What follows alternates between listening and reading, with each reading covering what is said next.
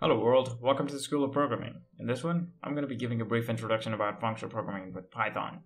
Let's start with the challenge. Say we have a string containing integers separated by spaces and we want to get the sum of all the odd numbers in it. Now let's try to solve it imperatively. First, we'll need to split the string by spaces, which will give us a list of strings, where each string represents one number waiting to be cast into an integer. Now, we'll loop through this list to cast the items to integers, check if they're odd, where isodd is a function that takes a number and returns true if it's odd, else false, and then add the numeric value to an accumulator. And this is how a function to achieve this task would look like. Of course, this can be written more neatly, but I'm going to talk about these optimizations in some other video. Also, we'll not worry about implementing the helpers like isodd.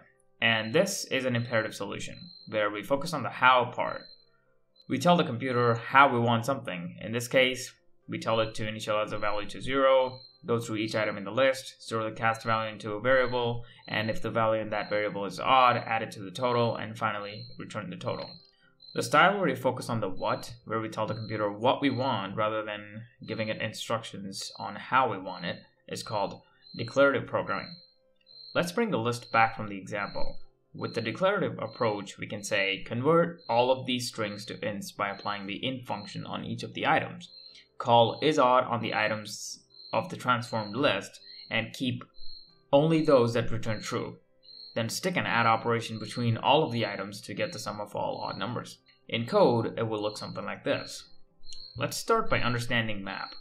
In its simplest form, it takes a function as the first argument and an iterable as the second. Let's say that the iterable is a list of these integers.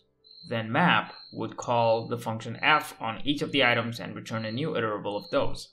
It maps the given function to each item. Or in other words, it transforms each item and gives a new iterable of those transformed items. Up next, we have filter.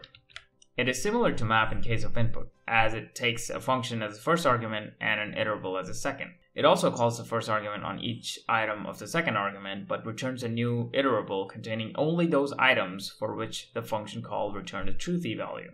It filters out things that don't return true when called with the first argument. Next up, reduce. This also takes a function as the first argument and an iterable as a second, but it requires that the function passed to it take two arguments. Let's say we're passing the simple add function that takes two arguments and returns the addition of the two. And let the second argument be a list containing 1, 2, 3, and 4. The way this call proceeds is that it starts by supplying the first item of the iterable as the first argument to the passed function, and keeps taking the item from the iterable as the second argument. For the next call, the return value of this call, which is 3, will become the first argument, and as said before, the second argument will be taken from the iterable. Now it adds 3 and 3, makes the first argument a 6, and the second argument will be taken from the list, which is 4. As there are no more elements to be consumed, it returns the final result as 10. In usual scenarios, it reduces the given collection to a singular value.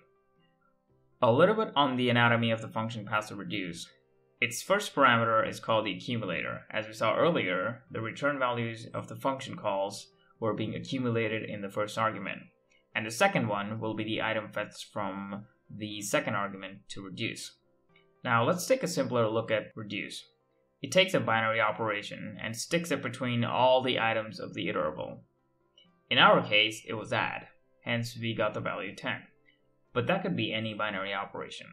Let's apply this to our example. Let's start by supplying this string to numstir. We first split it, then call map on it with int function, which casts all the strings to ints. Then we filter the numbers that are not odd by calling filter on it with isodd function, where it calls it on each of the items and discards the ones that return a falsy value.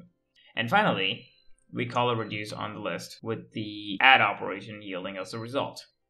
Map, filter, and reduce. All of these functions take a function as one of their parameters. Such type of functions that have a function as one of their parameters are called higher order functions. I'll stop here for this one. Thank you for watching.